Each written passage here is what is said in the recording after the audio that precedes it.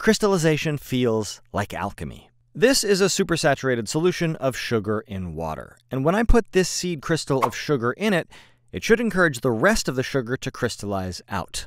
Kind of like this. This is sodium acetate, nature's best crystallizer.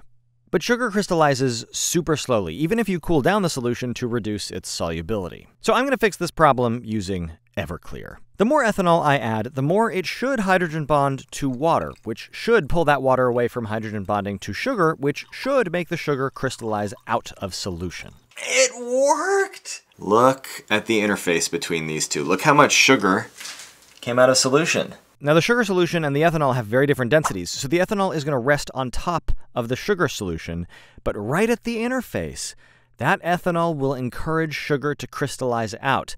And if I give it a stir, well, look at this, it's all crashing out. That explanation I gave you probably captures only about 1% of the actual chemistry happening in this glass. The rest of the chemistry is either way too complicated for a short video or just plain old shrouded in mystery. So if you're trying to crystallize something, you basically just keep trying different conditions until you find something that works, which is why